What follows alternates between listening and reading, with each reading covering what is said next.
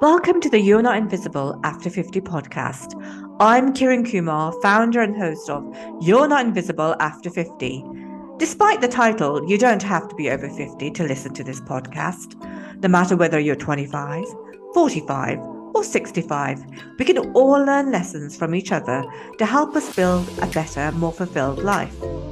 Come listen to the inspiring stories of all the phenomenal women over 50 who are kicking ass and making an impact. They are not invisible. I'm not invisible, and neither are you. So no matter what society says, life doesn't end at 50. In fact, it's just beginning.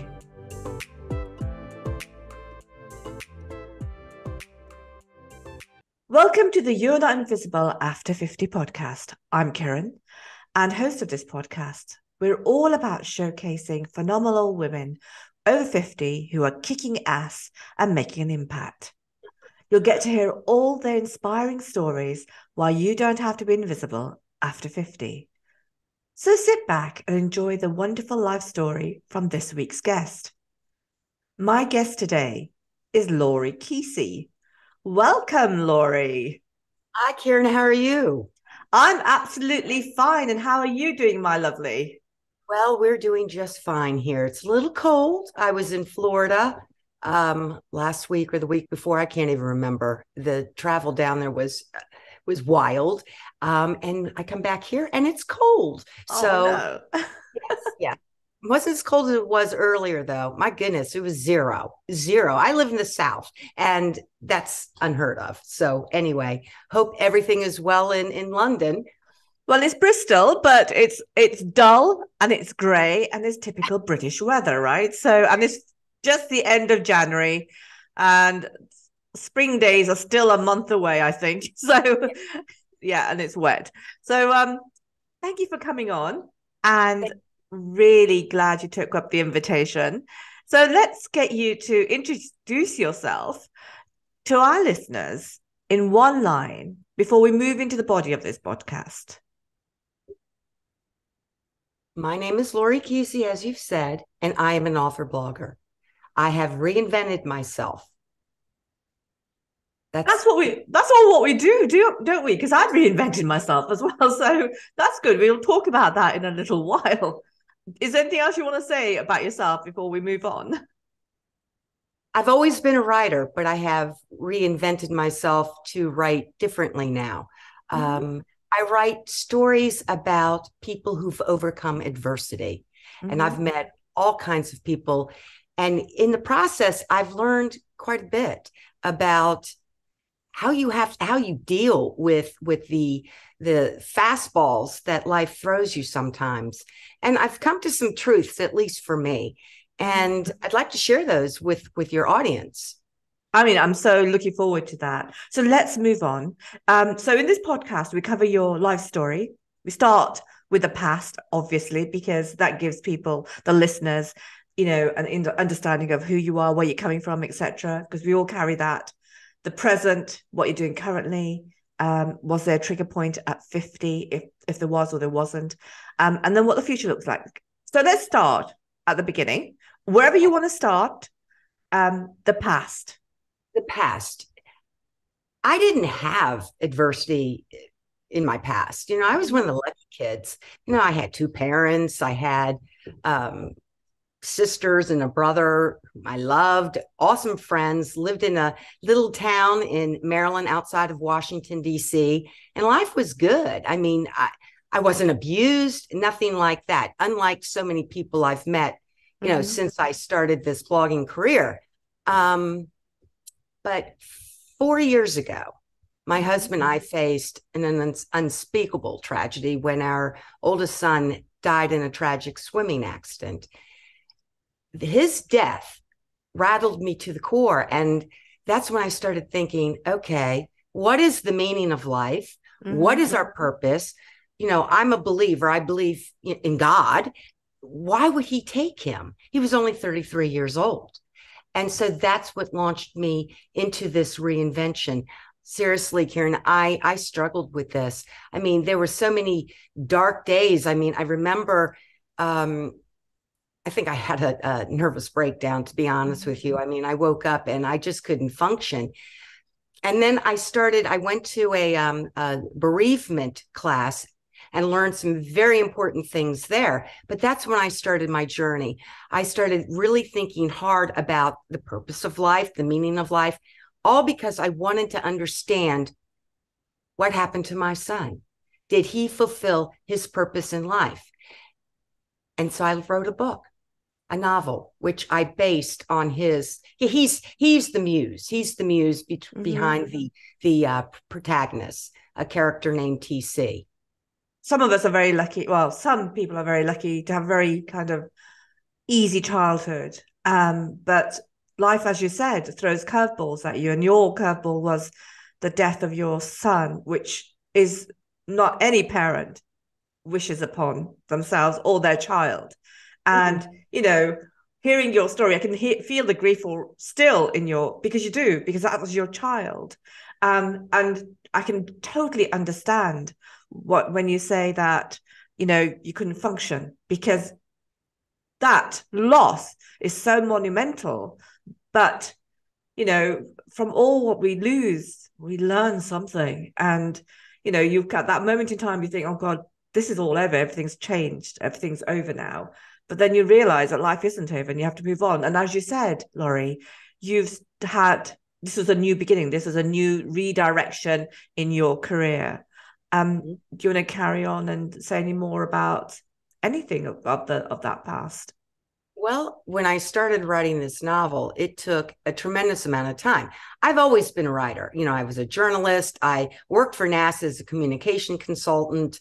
I wrote all the time. But then I realized I needed to do more. I've never been in the publishing industry. This is a whole new thing for me.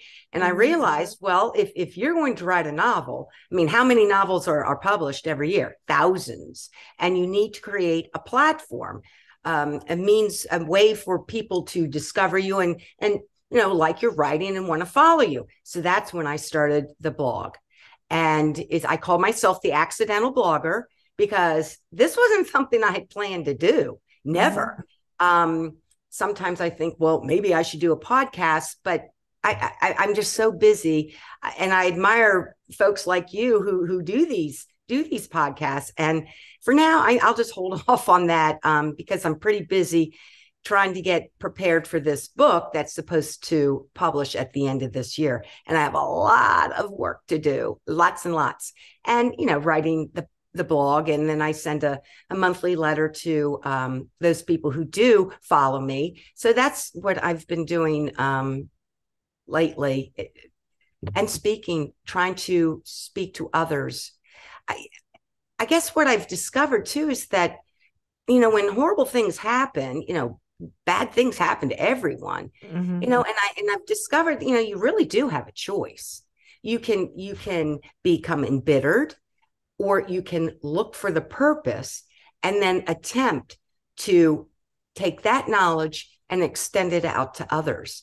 And I think we women, we can relate to one another. We talk intimately with one another, but a lot of women, that they just need to know that they're not alone. And so that's my mission these days. The other main theme I try to emphasize is that we're all created for a purpose. And sometimes these horrible things happen because you need to be redirected onto your proper path. And this tragedy, this trauma could very well help someone else achieve his or her purpose. And I think that's another thing. I mean, something happens to me, I do this. We're all intricately woven, like a tapestry. And it's just, that's what I've discovered. It took a long time though, Karen, a long time, but it's easier now. Certainly, my husband and I will sit and we'll just start crying. I mean, we'll be thinking about our son, and it's hard, but I think I know where he is. And that's another thing. I know where he is, and he's okay. So I'm so sorry for your loss. I'm so sorry for your loss. And I feel that, as you said, Lori, that we learn so much. And I've also said on this podcast just now that we learn so much from our losses. And that, as you've said, you actually then step into a new path because you have the realization of, how has this affected me? Must be affecting other people, and how can I be of service to somebody else? And we're all of service, because you're of service through your writing. I'm of service through my podcast, and hopefully much more. But it's reaching out to those people who may feel alone, because I know that I was alone for a majority of my life, and that was painful. And now, even though that was a painful experience, you want to bring it, or you want to make better use of that, and not, as you said, dwell on it or become bitter or embittered by it, etc. So I think it's really important to kind of move on. It's a difficult thing to do. So no one can say it's easy to, having faced adversity and then, kind of bouncing back. It's not an easy bounce back. It takes time. No, and I love your whole premise to your podcast. Women over 50 aren't alone. It's interesting. We do have something to say. We do have life experiences. And it was so funny. A while ago, a podcast producer contacted me. I don't know why he thought I was 35. Trust me, I don't understand that one. Look at my hair. Yeah. And well, would you like to be on this podcast where you're debating with a man on relationships? He goes, we're dealing with 25 to 35-year-olds. And I wrote back, I said, dude, I'm 65 years old. I'm not who you're after. Oh, but it's so funny. I mean, we're of an age. We've experienced so many things. We have wisdom. And it's a shame that younger people sometimes don't want to hear what we have to say. So I think that's interesting, because you could be of a certain age, like, 65, 55, whatever age you're at, you could still have a young kind of spirit and soul, and you could still be energized by it. And so it's not like, oh, okay, I'm 50, or 60 or 65 or 70, and I'm old. Now, what is old? I'd like to know. Let's define old, because old is what you think it's going to be. I mean, I'm nearly 60 actually, and I just think, gosh, how did I get there? I was asking my daughter the other day, how did I get here? But I haven't changed in the way I am in my thinking, because I still feel younger in my spirit. And could it be because you are following your purpose in life? And when you're there, or you're almost there is an overwhelming peace. Perhaps you experienced that too when you started your enterprise. It's like you're floundering around, and you mentioned that you were alone, and then suddenly, wow, I'm really at peace. I'm okay with this. Mm-hmm. I mean, absolutely. And I think, I say I'm alone. I have the greatest support of my children, and, they are just the best thing since sliced bread. So even though I may not have had other people supporting me in the past, I had them, and I just feel, and now I'm also at peace of the decisions I made in my life, so that I can stand alone and speak out and be the person I've always meant to be. And all of my life, I was kind of stifled from that. I was rebutted and etc. And I just felt that I feel now that I have a voice, and it's as loud as it's ever going to be now. And when we were younger, we were, perhaps you were, I know I was, trying to achieve certain things in the corporate world, with my children. Oh, they have to be doing this, this, and this. My children, well, we were from the outside of Washington, D.C. It's a very competitive environment there. And parents are pushing their kids, and I'm feeling, I'm not doing something right. And I get very worried about that. You know what? I don't care. I don't care if you like me. I hope you do. I like most people. In fact, I'm supposed to love everyone, and I try to. But if you don't agree with me, that's okay. We can agree to disagree, and we can move on. That's really my attitude these days. Among with the other one, that we all have a purpose. That is so, so critical.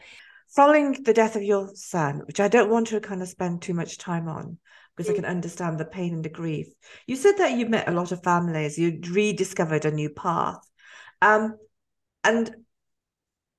I wouldn't say you come out of the grief, because I know that what grief is about, because grief you get back and go back into that grief. It's forever with you in terms of a loss.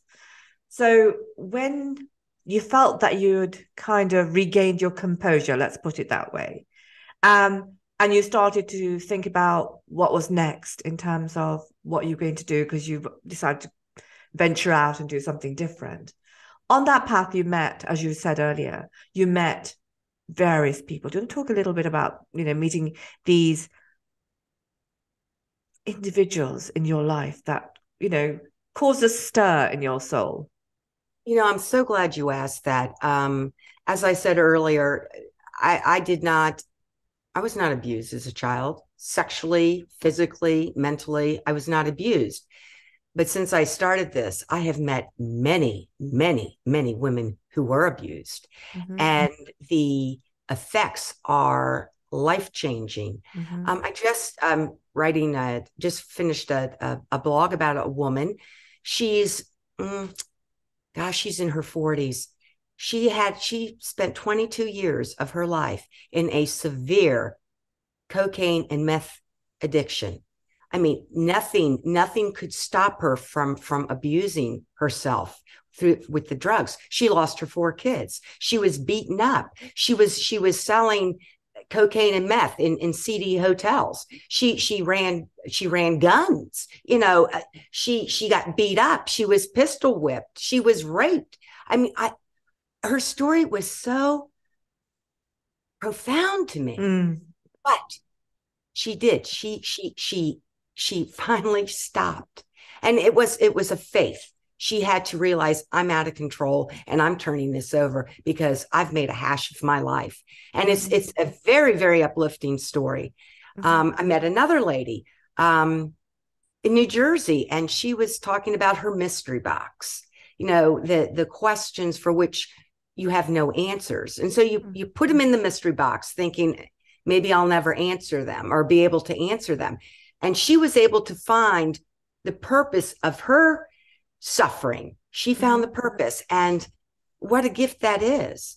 She realized that she had relied solely on herself for some of the decisions she made. And sometimes we don't make very good decisions, and we need to use the higher power. Regardless of there's so many different faiths out there, but many of them, you rely on a higher power. And I do think that that's important, that you stop thinking about what will I do? No, think much broader. There's a reason for this, and you need to discover this, and there are answers. Absolutely. And, I feel that by meeting a variety of people and listening to their stories, first you learn so much about them, and which is obvious, but you also learn a lot about yourself and how you react and what you could do to assist or help or support in any way, even if it's a word, and I think people need that, because people go through all sorts of crap in their lives and it's how can I, again, it's coming back to that thing about how can I be of service? And by that person, for example, the person that you heard or have been, or the people that you've been listening to, or they've been telling their stories to you, they know that there's an outlet there and that you're listening to them. And that's important in itself, as is like this podcast, the things that we talk about, because everyone has a past, has a story, has faced some sort of adversity, has changed their course of life. But it's about, okay, how do you come out of that, and how can we help you move forward? And that's where the tips comes in at the end. But we'll talk about those in a while. I think another thing that when you reach the age of 50, perhaps I've started a new career, but I also started giving back more. I started volunteering. And I think that is really important because you learn so much. I started volunteering for an organization that attempts to redeem mothers who have lost their children due to, typically it's because of drug abuse. Mm-hmm. And boy, oh boy, my eyes were opened. And these women blessed me in ways that I've never been blessed before. No, there was true empathy in my heart.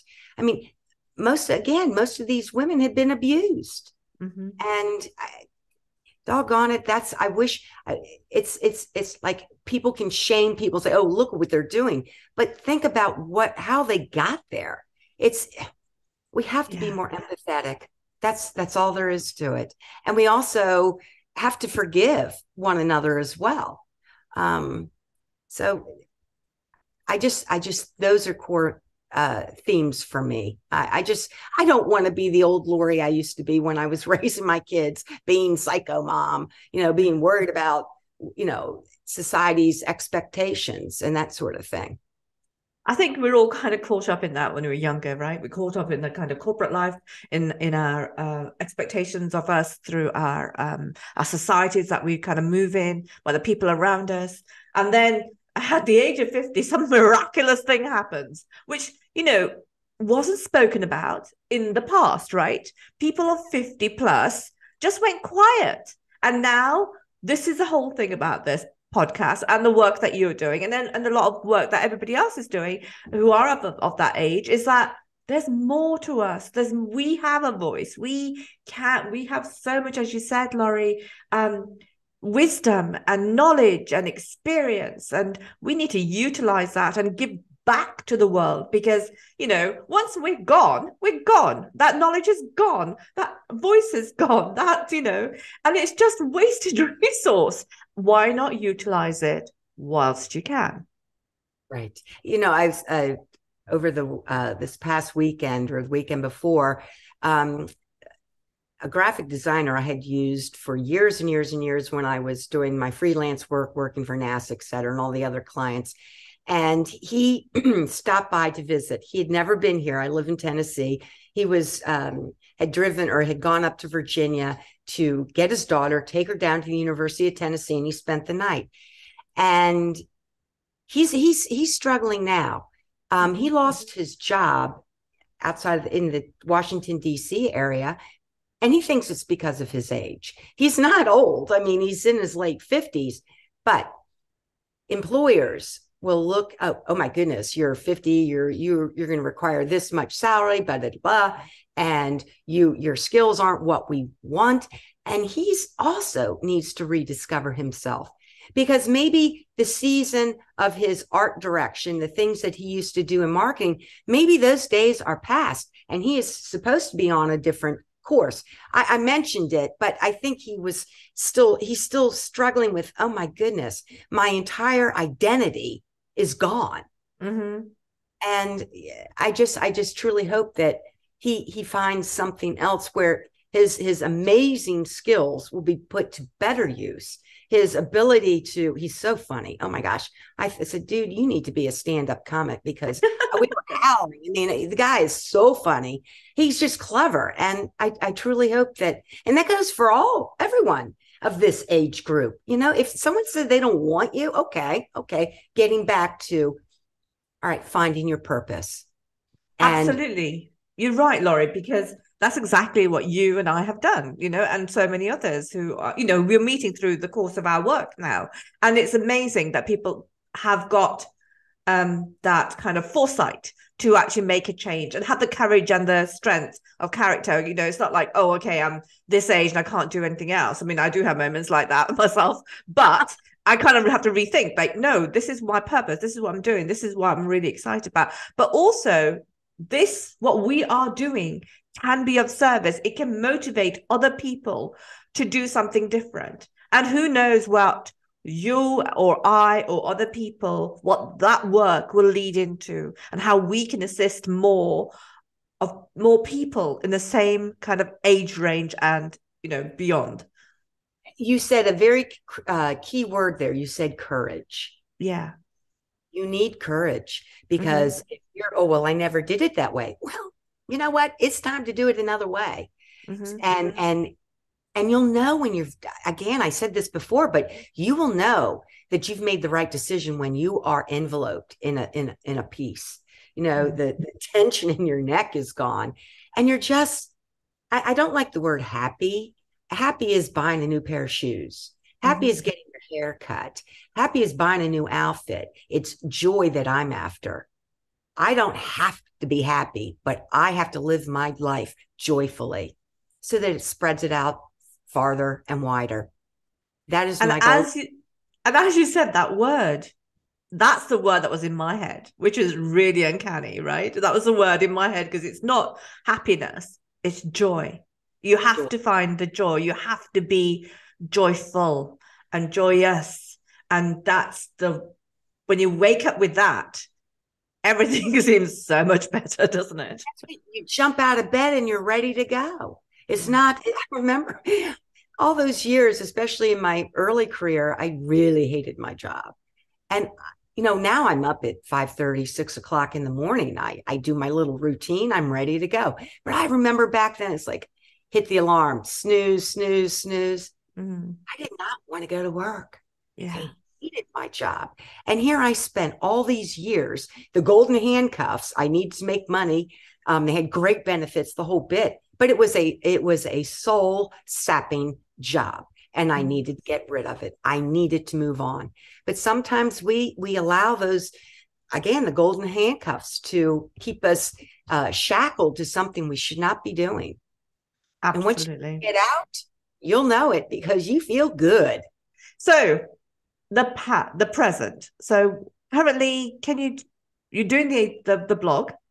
Is there anything else that you're doing currently and the volunteering? Yes. I spend, sometimes I think, Karen, that I work harder now than I did when I so-called worked for a living. I'm very, very busy. With my blog, I interview people. I do research. So it takes a lot of time. And I just became a syndicated columnist with the Price of Business digital network. And I am repurposing some of the things I've written in the past for that because it takes a tremendous amount of time.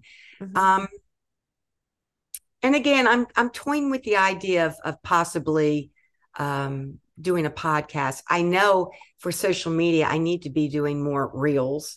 That whole thing, it's like, oh my gosh, it's just really, I guess also, I feel like I look foolish. I don't feel comfortable videoing myself. It's almost like, oh my goodness, the selfie generation, I'm preening and whatever before a camera. And I don't feel comfortable with that. But you know what?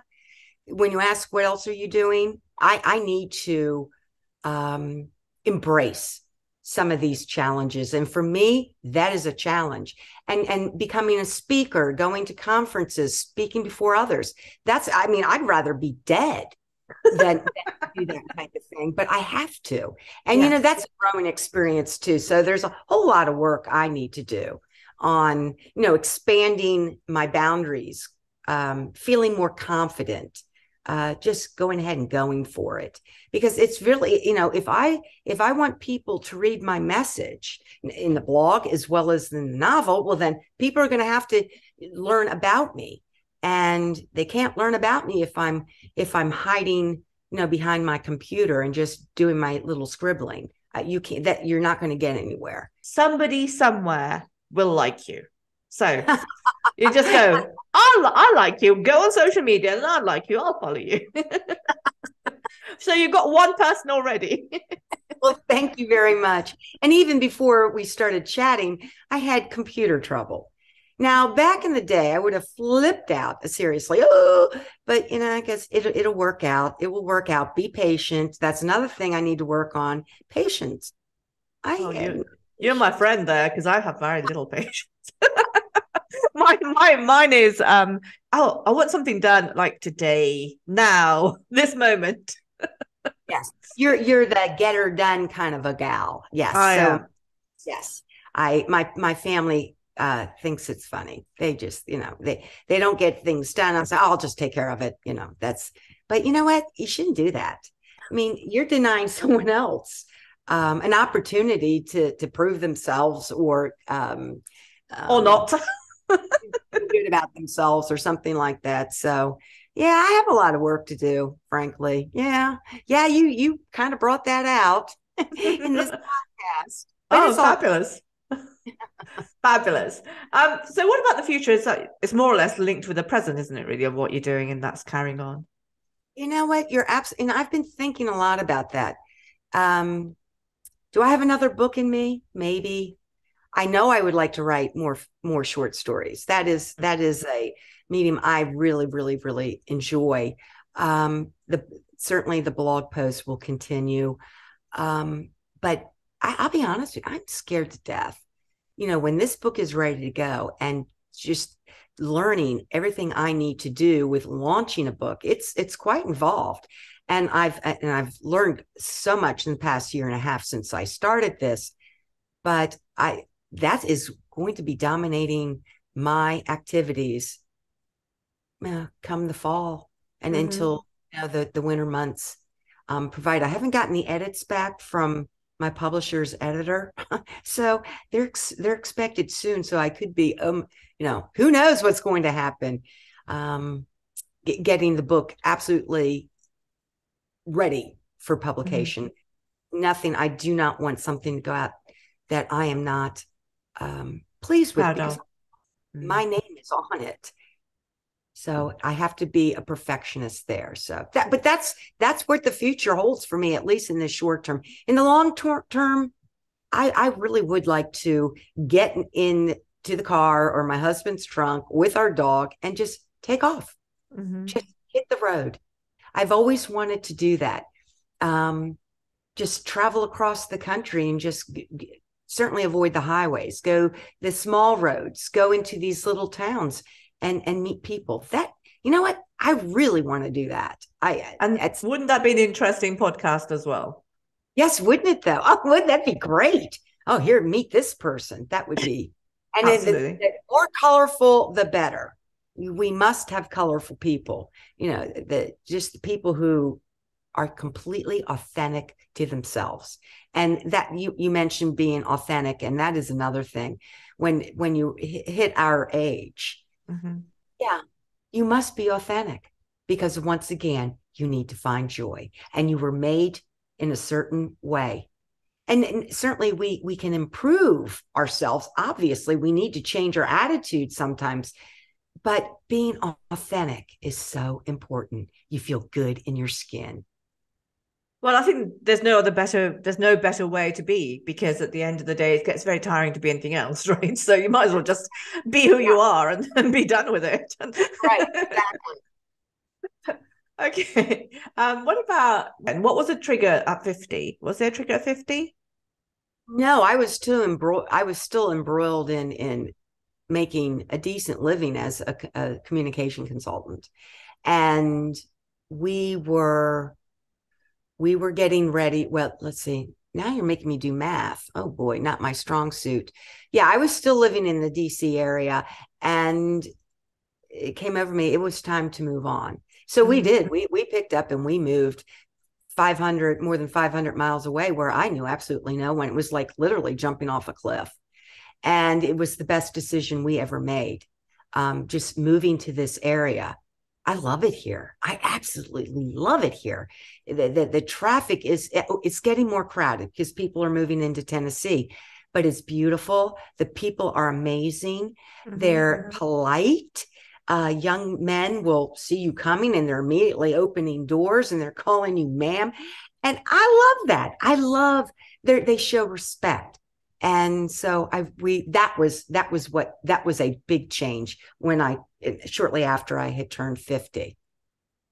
Interesting. And I think sometimes you just have to do that, because I moved from Bedfordshire to Bristol only 2 years ago, a year and a half ago, which was again when I was 56, 7. So, a bit late in the day, but yeah, I just kind of went, yeah, let's try something new. And now, as you said, I want to go traveling. So that'd be interesting. That'd be another stage. Okay, let's move on to what the 5 tips you would give to someone who are under 50? First one would be, don't take anything for granted. Number 2, listen to your inner voice, your intuition, whatever you call it. Gut feelings protect from bad decisions. Number 3, don't be afraid to follow a different path. In fact, don't be afraid of anything. Fear immobilizes. 4, forgive. 5, never forget you have a purpose in life. Oh, wonderful, wonderful, wonderful. And how about the 3 tips to anyone who's over 50? If you have a bucket list, work it. If you don't, think about your childhood dreams and pursue them. Number 2, don't fear the unknown. Number 3, don't let toxic or abusive relationships of the past embitter you. Forgive and move on. Very similar to the first one. Yes, absolutely. Lori, it's been so wonderful listening to you and talking to you. It's just been awesome. Absolutely awesome. I've learned so much, and I'm sure I would want to continue this dialogue for like forever now with you. And hopefully we can collaborate on something. Well, you are my friend, and I thank you Oh. for inviting me on. This was a great discussion, and I love meeting new people, and I've met you. Yeah, absolutely. And vice versa. Absolutely. So all I can say, Lori, is thank you, thank you, thank you. And I wish you the best. And let's keep in touch. Okay, no problem. Thank you for listening to the You Are Not Invisible After 50 podcast. If you want to hear more from some amazing women over 50 who are kicking ass and making impact, then don't forget to subscribe to our podcast, available on Apple Podcasts or Spotify. Remember to rate, comment, and share with other fabulous women. And together, let's change the narrative that you don't have to be invisible, no matter how old you are.